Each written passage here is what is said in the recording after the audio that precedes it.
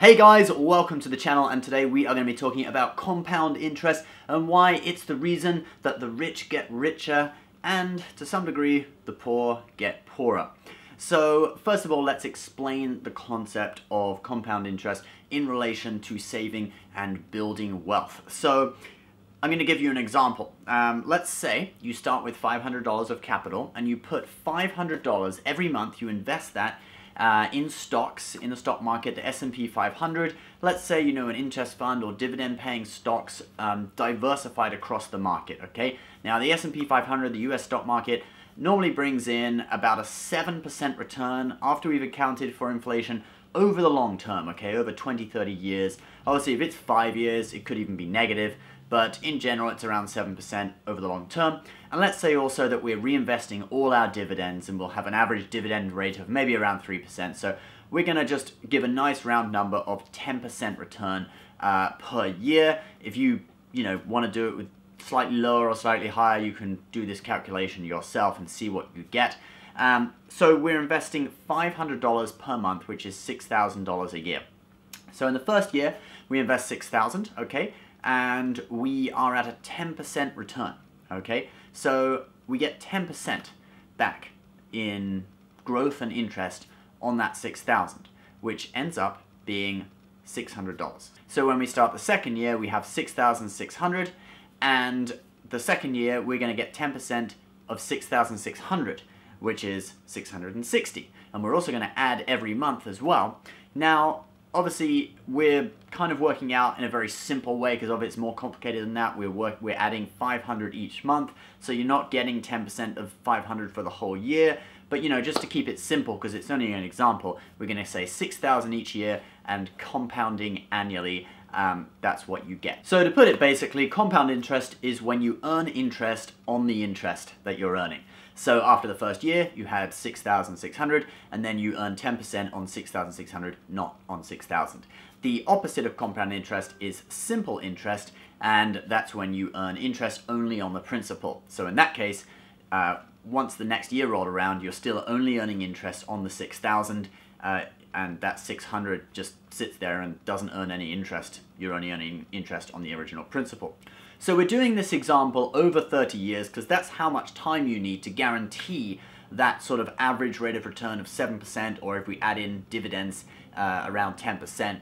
Over 30 years, you would amass a fortune of $1,094,385.25. You don't want to forget that 25 cents. So you would amass over $1 million over 30 years of doing this, $500 per month at 10%.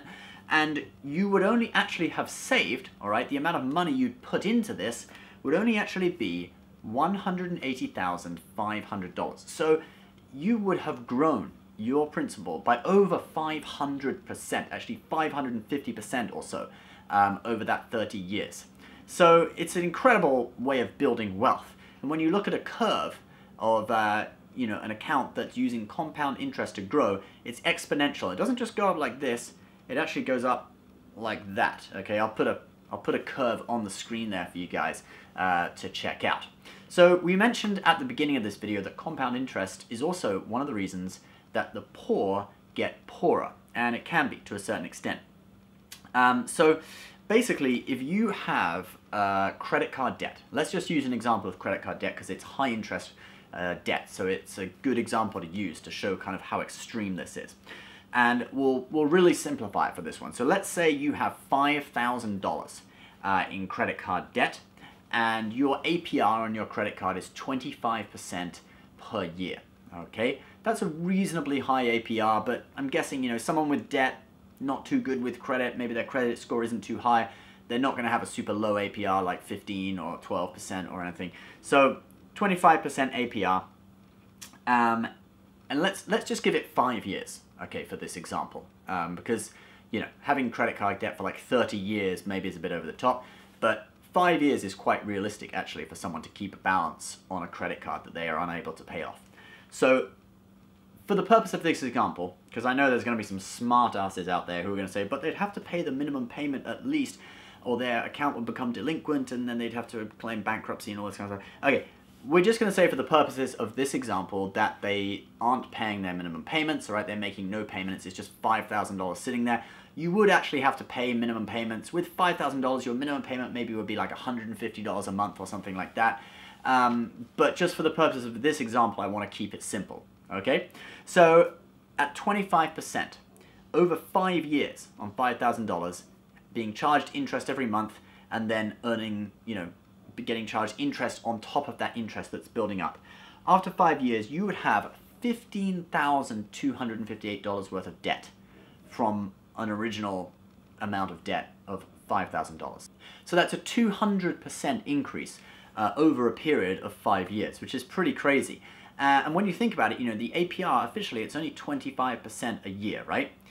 But when you consider the compounding, and credit cards these days generally compound daily, okay, which is pretty crazy. Like as soon as interest gets added, you're earning interest on top of that.